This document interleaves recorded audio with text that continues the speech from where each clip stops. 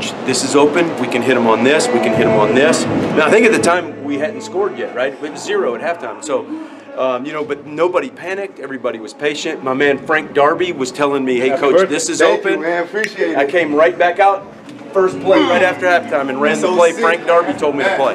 And so they gave me great information. And that's a tribute to the receivers and the quarterback. You could tell that they're veterans, and they weren't wide-eyed. They came back, and I pulled Nikhil off to the side. I said, what do you like? What's open? He said, this, this, this, and this. And we came right back just doing that. But, you know, really, if we would have hit a couple shots before, you know, I think it would have been a little bit different. But that's how it is. But just they just kept fighting, and we just kept throwing it deep. Coach, seriously, Frank suggested a play that was the first play? Oh, absolutely. What was that play? He was wait, I take it back. It wasn't the first one. That was one I came up with. No, I'm just playing, man. Come on. I'm sorry, I didn't knock it out. But no, it was Nikhil on the deep ball from the inside, and throwing the one to. It was Nikhil on the inside fade, I think it was. One of those, whatever. But that is what he was talking about, Frank. So, can you talk through the difference or the decision to maybe switch to 10 personnel in the second half and why that worked so well for you guys? Yeah, you know, we had a hard time running the ball, and so they weren't going to bring in. It was the same guys out there that was going to be out there in 10 personnel, and we just thought, well, we're not getting anything going with the run game. You know, we're a big RPO, tight end involved team, and it just, you know, we just couldn't get the deep shot doing that. And I just didn't feel like we would. It served us best to stay in that and try to live with the 3, the 4, the 6, the 3, 4, 2, 0, 1, and I just thought once they got in man coverage, I just like my guys, man. I feel like sooner or later they're gonna win. For like 50+ minutes, like you said, really hard time running the ball. How rewarding is it to run the ball when you need it the most in that last? And that's what we talked about that all week. That it's going to be really, really hard. They weren't I think second in the country in rushing defense last year. So I mean, they're good, and there's a reason they're good. They don't do a lot. They just sit there and whip up on you. So we talked about we're going to try to wear them out, try to be patient, keep running, and the runs will pop in the fourth quarter. And thank goodness a couple of them did. We kind of put a play in that we hit to Eno Benjamin there in the fourth quarter. We hadn't practiced that all week, and we just kind of put that in on the sideline. It worked. It's a good job. To all the assistant coaches on the sideline, they did a great job. Just like, hey, coach, I think this might be there, this might be there. So it was a great group effort with the coaches and players. How do you balance being flexible with that, but also trying things that are kind of new for you guys? As far as the flexible with the play calling, with listening to guys for their feedback. Oh yeah, well, a lot of our receivers, Nikhil knows. He'll tell me what's open. And he's very honest, and he'll say, I can't get outside the guy, I can't get inside the guy, let's throw this. So we talk all the time. I coached him last year, so I kind of know, okay, what his strengths are and kind of, what he struggles with a little bit. And so it's easy to listen to those guys and put your faith into them. Now, I've been around receivers where you're like, yeah, sure, you were open. You're always open. But no, these guys will tell me the truth, and it really, really helped us out tonight. Did that happen with Nikhil last year? I mean, also like telling you guys on the sidelines last year too? Yes, it did. But more so this year. He's really matured. He's become a pro. I'm so proud of him, the way he practices and prepares all week long. He's unbelievable right now, the way he prepares and practices every day. Are you surprised at how good that communication is with you up top?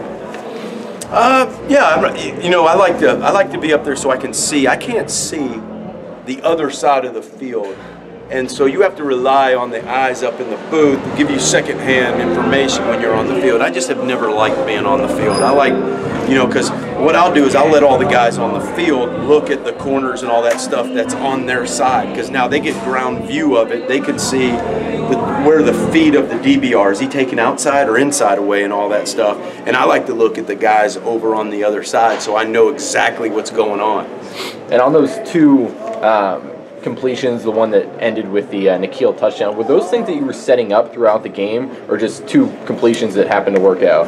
No, we came in here and he kept saying, Coach, so we have 2 different types of deep balls. Right? One, we just go. One, it could become more of a flat line or back shoulder type thing. And so we had to like kind of do some things around in the way we call the plays. But he kept saying, you know, I might not be able to get on the other side of him, but throw that back shoulder to me, and I got that. So, you know, it's just you miss me. That's right. I do miss you.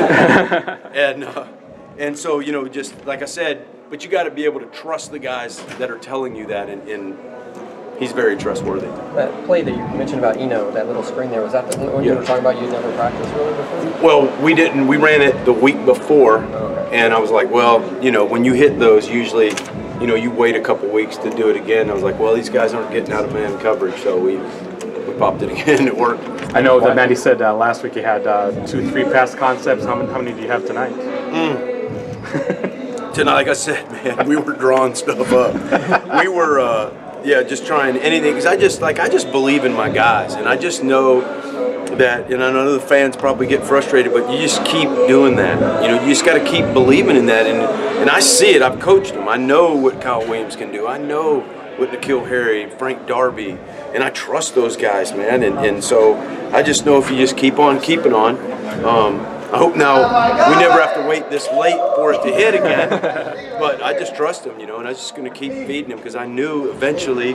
And so what helps me to be able to do that, though, is our defense holding them to 13 points. I mean, let's not forget about that. Like I said, it takes a lot of anxiety and stress off of a play caller when, you know, they're not putting a lot of points on the board either. So that was a great job by Danny and the boys. How stressful is it to be up there when you just can't get anything going on? Oh, man, it's so just, and if you know me, you know I'm like this all the time, right? So, but no, it was. I just couldn't believe we couldn't hit a shot. You know, I just couldn't believe it. But we finally did, so it all worked out. This is your biggest win as a coordinator, isn't it? Yeah, I mean, yes, I would say yes. I would say yes, and yeah, it is. Weren't they? They were ranked, right? 15, yeah. Oh, there you go. Yes. It's 2 games in, but how big is it getting that upset for you guys for the program?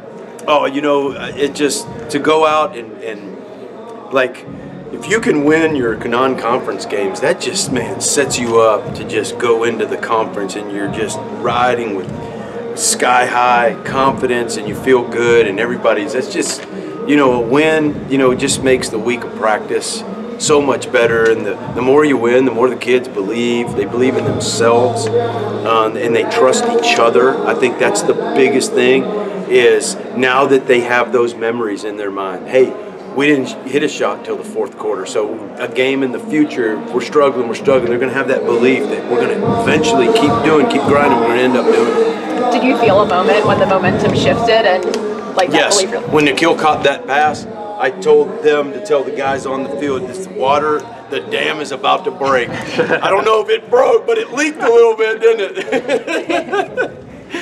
What's the actual process of logistically how Nikhil talks to you?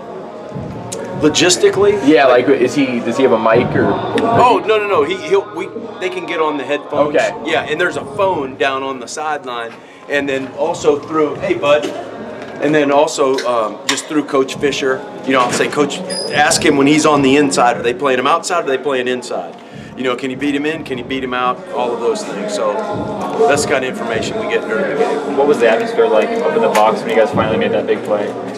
Oh, it was awesome. Yeah, it was great. It was great. And then that field goal, man, when that thing went through, and I didn't know, like I was debating on closing my eyes and waiting for the crowd deal, but I couldn't help it. I had to watch, and then I saw it go through, and I don't even remember what happened after that. And that was so much fun. Have you been in a program where there's so much trust in the kicker that you're willing to take knees instead of going for the touchdown because you believe? Yeah, you know, I've been on programs that there was not, and so you know, I was like, is this what we want to do? Are we good? All right, is everybody good? All right, let's go. You know, so because I really felt that we had the momentum. Yeah.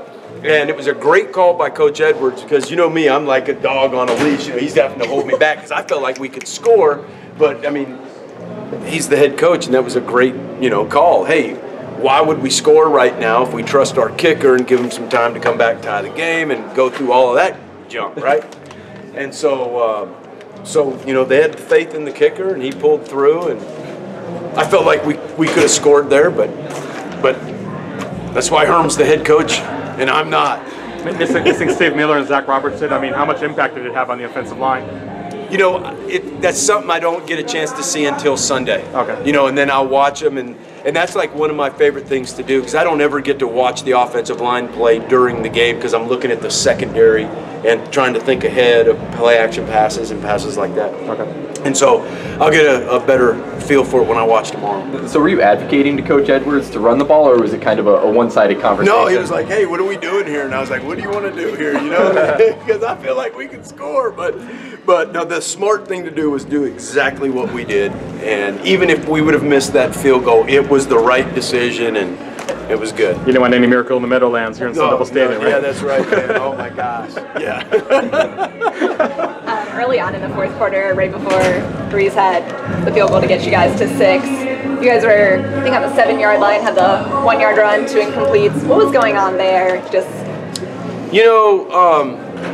Probably just being too aggressive, And like I said, I believe in my guys. I don't believe anybody can stop us on a fade. And those guys did. You got to tip your hat to those corners.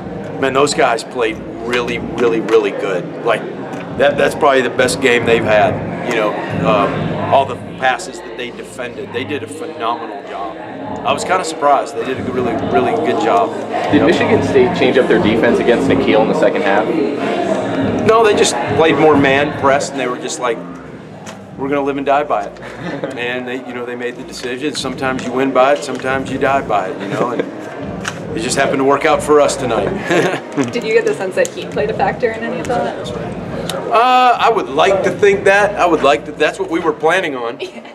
We were trying to run them, side to side early, and the problem was we couldn't get early first downs to stay on the field and keep it going, and so that that would play a factor. So I don't know. You'd have to ask them, but I think that they looked a little more tired in the fourth, obviously.